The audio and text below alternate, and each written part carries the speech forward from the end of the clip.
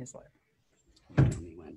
It's live now. Oh, well, you caught me mid-sip, but that's okay. I'll finish this sip and then we'll let her rip. Happy, wet Wednesday. I've found, thanks to Connor, a particularly wonderful book that uses as its inspiration the Book of Kells. And again, remember how I've gone on about how certain covers feel a certain way when you touch them? This is one of those books that is a complete delight to hold in your hand. And I'll show you the cover. It's called The Book of Kells. Now, notice something. The B in book, can you see that there's a critter above and there are all sorts of designs? And look at the K in Kells. Again, critters within. The Book of Kells is the most astounding visual literary artifact. And it is, this particular book is by Barbara Crooker. And I'm just going to read you a few selections from this. It's something that I encourage you strongly to pick up and look at. You don't really need to know about the Book of Kells too much, but I will tell you, if you go back and research it a little bit, there are even copies of the illuminated manuscript. Quite spectacular and colorful. Introduction. The Book of Kells is an illuminated manuscript gospel book in Latin containing the 4 Gospels of the New Testament together with the various prefatory texts and tables. It was created in a Columban monastery in either Britain or Ireland. It is believed to have been created circa 1800 AD, and it is a masterwork of Western calligraphy and represents the pinnacle of insular illumination. It is also widely regarded as Ireland's finest national treasure. The illustrations and ornamentation of the Book of Kells surpass that of other insular gospel books in extravagance and complexity. The decoration combines traditional Christian iconography with the ornate swirling motifs typical of insular art. Figures of humans, animals, and mythical beasts, together with Celtic knots and interlacing patterns in vibrant colors, enliven the manuscript's pages. Many of these minor decorative elements are imbued with Christian symbolism and so further emphasize the themes of the major illustrations. The plates are numbered with an R or a V to indicate recto, right, verso, left. Barbara Crooker received a writing fellowship at the Tyrone Guthrie Center, County, Monaghan, Ireland, where she meditated on pages from the Book of Kells, both in the Long Library, Trinity College, Dublin, and online. And it dawns on me with my eye to my ear that I might have given you a soft C in Celtic, which is the proper pronunciation. And now, Samhain. Night opens its woven basket, spills spools of thread on the worn rug of the sky, places a silver thimble to light the way. The old woman says, "Sweep the hearth, light the fire, winter is coming." Look in the mirror swirled with smoke. Turn over a card, sprinkle salt in the doorway. A single candle flickers. drowns in its own wax. Shlig Michil a glorosa. This is from Kenneth Clark, a comment. It is hard to believe that for quite a long time, almost 100 years, Western Christianity survived by clinging to places like Skellig Michael, a pinnacle of rock 18 miles from the Irish coast, rising 700 feet out of the sea. Pablo Neruda, translated by Alistair Reid in Praise of Ironing, writes, "Every day, hands are creating the world. Fire is married to steel and canvas. Linen and cotton come back from the skirmishes of the laundries." And now, Barbara says, "They sat on hard benches in stone beehives perched above the immaculate sea on the steepest, most wind-battered peak, climbing 600 steps to the scriptoria on rocks piled by the hand of God.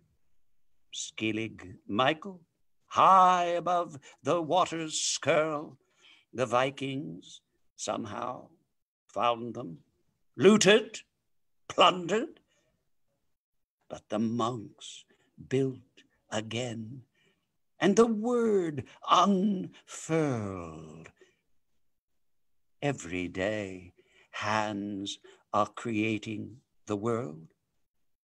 On this impossible crag, this tower of slate, stark fissures, castellated outcrops terrifying above the brooding sea, the steps rise between fangs of rock, a space to chasten or elevate souls. Feel how it was to live in a Kolchan. Nothing but obdurate rock above and below. In Europe, books burned. But here were concealed. Fire is married to steel. No one could labor like this who didn't love books. The gospel page shining white as cotton, fresh from the laundry, a pledge that darkness could turn into light. Even the shapes of letters were magical. The humps and curves of half insular, majuscule, black ink made from soot inscribed on sheepskin, the fabric of God's words, newly woven.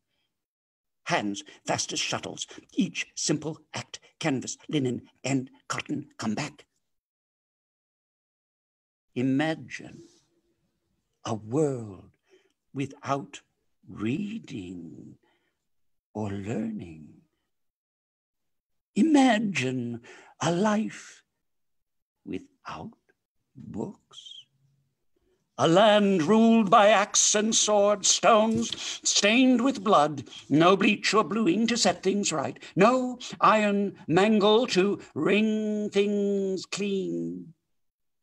Cities tumbled to rubble, books burned for warmth, armies looting the countryside. Only the Irish, on an island in the icy sea, water swirled and rock haunted, the ragged edge of the West, saved whole libraries from the skirmishings of the foundries. And a few more brief bits. Angels Do you believe in them?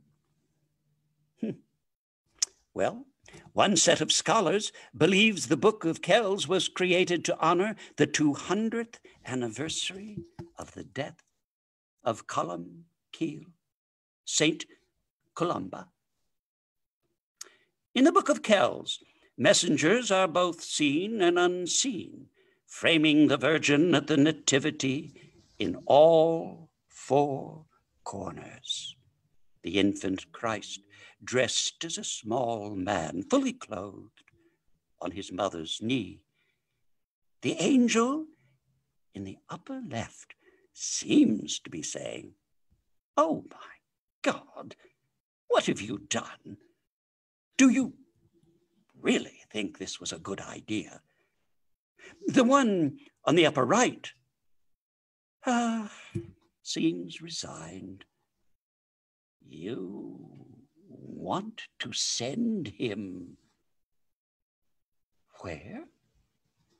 While the two at the bottom, crowded behind Mary's chair, seem dwarfed by the occasion, relegated to the corners, but they're always there.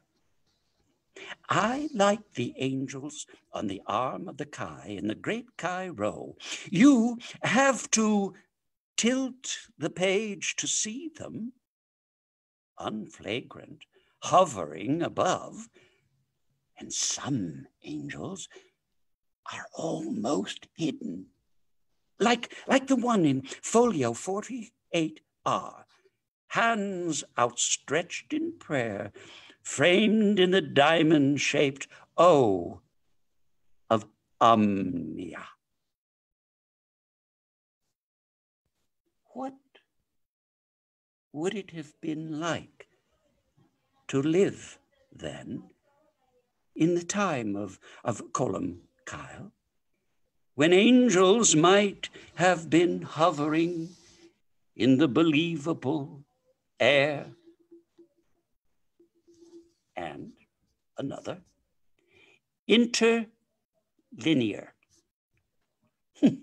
Let's praise the agile little animals that flit here and there in the Vulgate text, who can wedge in small spaces. The moth in initial P, antenna flickering outside the line, or the monk on his horse, trotting right off the page. Oh, look, there's an otter, his mouth full of fish. And here, a blue cat sits watchfully by. A gorgeous green lizard slithers in the text 72R, while a wolf pads his way through 76V. It's a whole barnyard. Chickens and mice, hounds and hares, snakes, eagles and stags, animals as decoration, animals as punctuation, things seen and unseen. So let us praise all of God's creatures, including the small and the inconsequential, all of us, interlinear, part of the larger design. And finally, snake, symbol of the resurrection, slithering and hissing down the page. The monks believed a snake was restored to youth whenever it shed its skin. But then there was the snake in Genesis. The loss of innocence, the great fall, a double-edged sword, a forked tongue. In the Book of Kells, some snakes are made out of abstract interlace, while others form complete borders, serpentine, coiling, interweaving, fretwork, tracery, S. Remember the cover? Remember the animals within the letters? Here they are alluded to. Here they are immortalized, verbally as well as visually. And now I hope I've inspired you to turn the pages of this book once more to find the other treasures that are inside. And I'm going to continue with my all-time favorite in the whole wide world, The Poetry Remedy. You're going to be hearing from William Siegert throughout the next month or so, because I want to read the whole thing and I can't out loud to you, but certain sections we'll spend a little bit of time with. And now,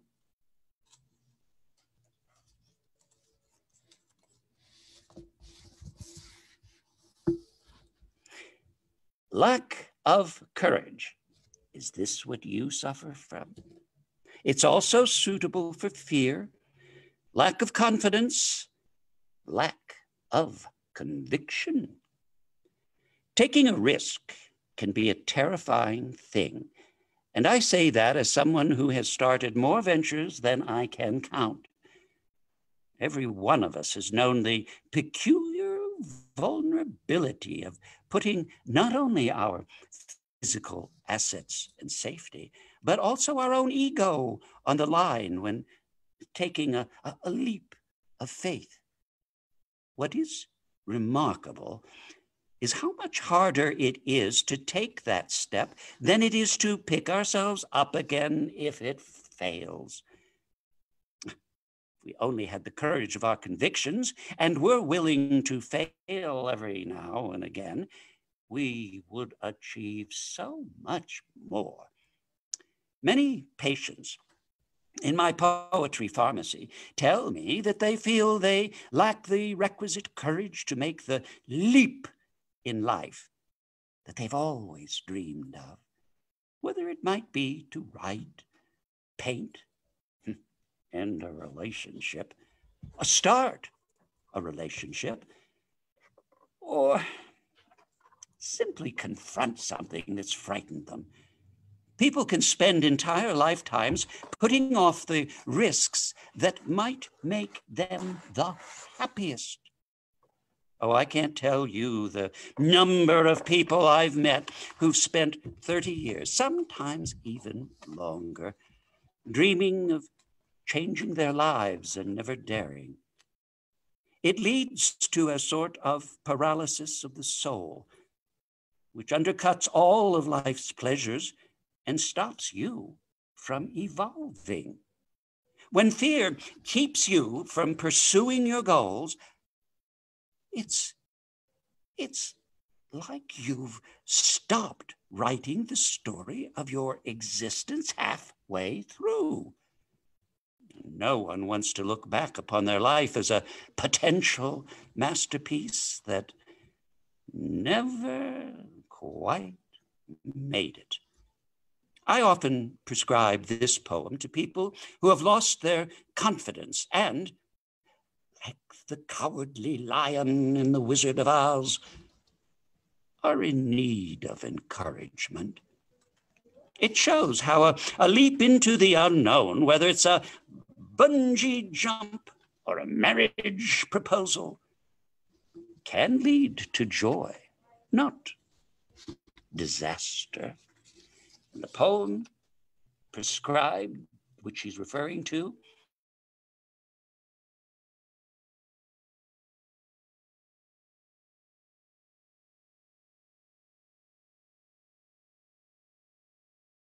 to the edge, or we might fall.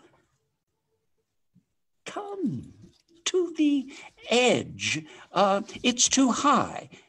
come to the edge. And they came, and he pushed, and they flew.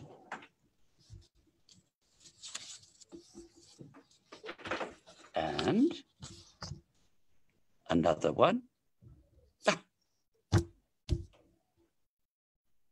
Defeatism, apathy, discouragement, pessimism, lack of self-belief, low esteem.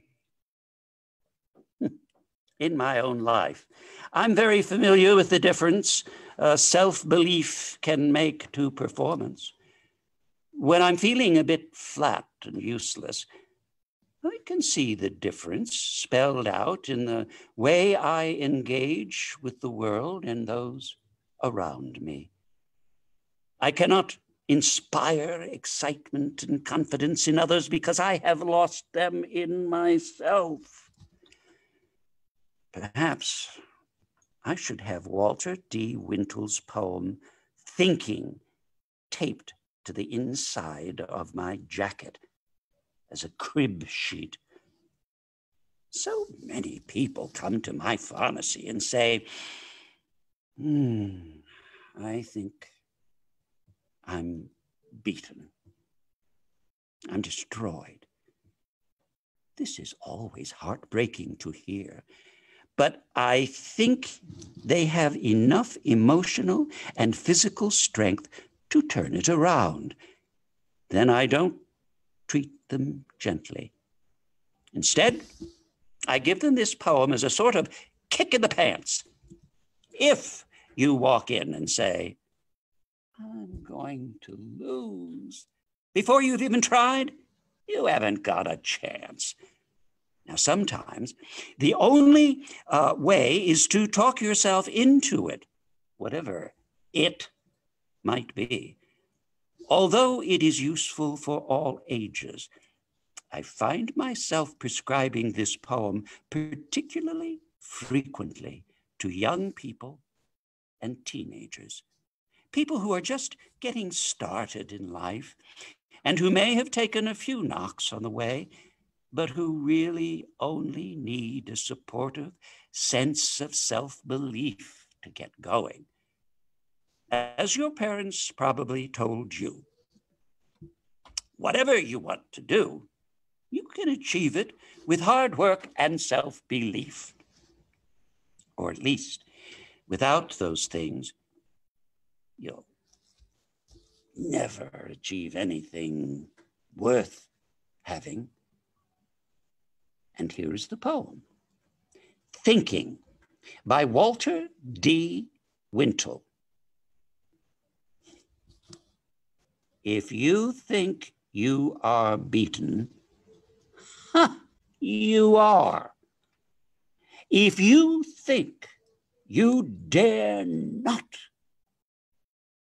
you don't. If you'd like to win, but think you can't, it's almost a cinch you won't. If you think you'll lose, you're lost. For out of the world we find success begins with a fellow's will. It's all in the state of mind. If you think you're outclassed, you are. You've got to think high to rise. You've got to be sure of yourself before you can ever win a prize.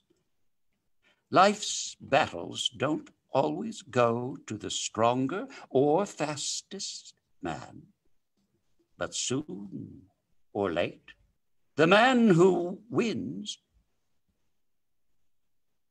is the one who thinks he can. Now that gives me hope.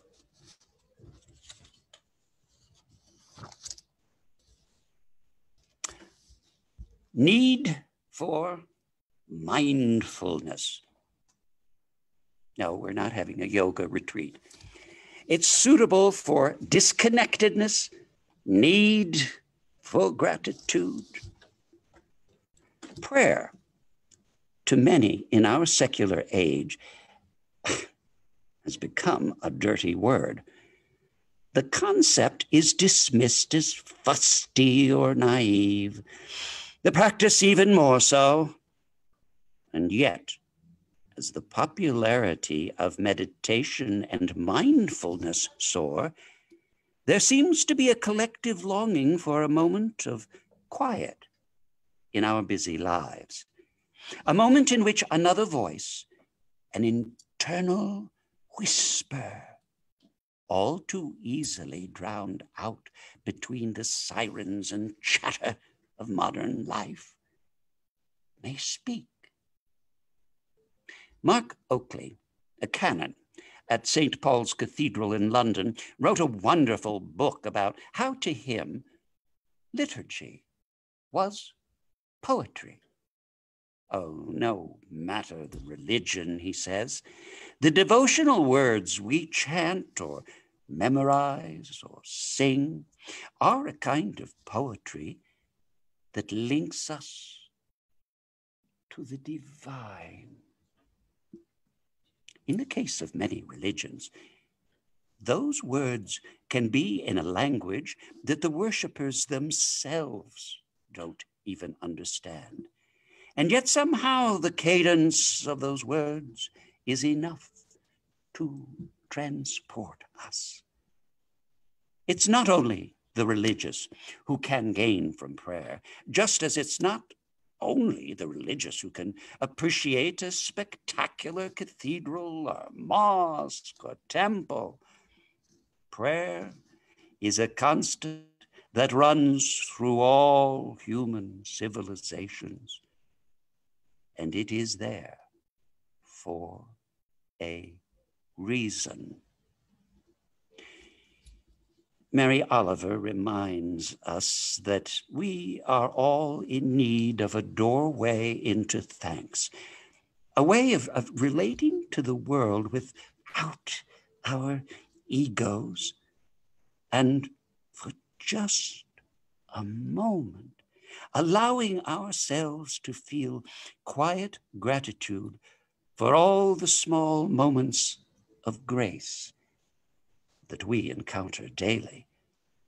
To thank the world around us for containing blue irises and weeds and small stones.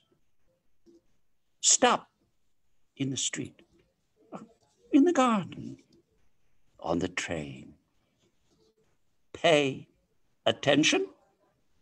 Put together a few simple words that feel right. If you're very quiet and very lucky, you might just hear a voice whispering back to you. Praying by Mary Oliver. We've read a number of her poems together. It doesn't have to be the blue iris. It could be weeds in a vacant lot, or a few small stones. Just pay attention. Then patch a few words together and don't try to make them elaborate. This isn't a contest, but the doorway into thanks and a silence in which another voice may speak. Trust the moment, I say. Oh, and now, here's one of my all-time favorites. You notice how many favorites I have? Well, it's true. I'm not overstating. I really do love poetry. Here's an important one. failure to live in the moment. You know, before I got here, I was worried about getting on time for a doctor's appointment for a friend, and I was worried about this, and I was worried about that, and then I've got a production meeting tonight, and then I've got a rehearsal tonight, and I was just rambling on and on and on about all the stuff I had to do. It was doing me, and I wasn't paying any attention. Well, let's see what our guide, our prescriber, has to say about that. We've all been told to live in the moment before. It's become something of a catchphrase of self-help culture. But just as with so many other seemingly simple pieces of advice, it can be very hard to know what living in the moment actually means and what it might look like. Buddhists sometimes talk about the second arrow, the suffering we inflict on ourselves by worrying about future pain or by regretting past mistakes. Sometimes the things we dread surprise us by being far less awful than we feared. Sometimes our agony over a past deed is out of all proportion to the act itself. In such cases, it may be our thoughts and not the reason for them that do the most damage. The second arrow is deadlier than the first. Evidently, we need to learn to avoid shooting that second arrow at all. This, Mark Doty tells us, is where the golden retrievers come in. Bull, squirrel, pond. These are the ways that dogs navigate the world. Their day-to-day experience is exactly that. Experience. If we could let the average, well-looked-after dog teach us how to live as it does, to bounce from excitement to excitement without ever pausing for analysis, perhaps we could be as joyful as it is. Tomorrow, if that's what you call it, can wait until tomorrow. Granted, living like a dog full-time may not exactly be convenient, but for a few moments, for the length of a walk, surely we can respond to the rallying call, the Zen bow wow of the golden retriever. For that long, at least. Anyone who knows me knows that my favorite breed is golden retriever. I have been possessed by two in the course of my years. And now, notice the play with the word, not retrievers. I'll be careful with my pronunciation. Mark Doty writes golden retrievals. Fetch. Balls and sticks capture my attention seconds at a time. Catch. I don't think so. Bunny, tumbling leaf, a squirrel who's, oh joy, actually scared, sniff the wind, then I'm off again. Muck, pond, ditch, residue of any thrillingly dead thing. And you? Huh. Either you're sunk in the past, half-hour walk, thinking of what you can never bring back, or else you're off in some fog concerning tomorrow. Is that what you call it? My work, to unsnare time's warp and woof, retrieving my haze-headed friend to you, this shining bark, a Zen master's bronzy gong calling you here entirely now. Bow wow, bow wow, bow wow. I think that's my philosophy of life, if I'm not mistaken. And I think we will end for today. And I do have a treat in store for you on Friday. We're going to read some Yiddish folk tales. They're quite applicable to today, to yesterday, oh, and tomorrow. Bow wow, folks. See you on Friday.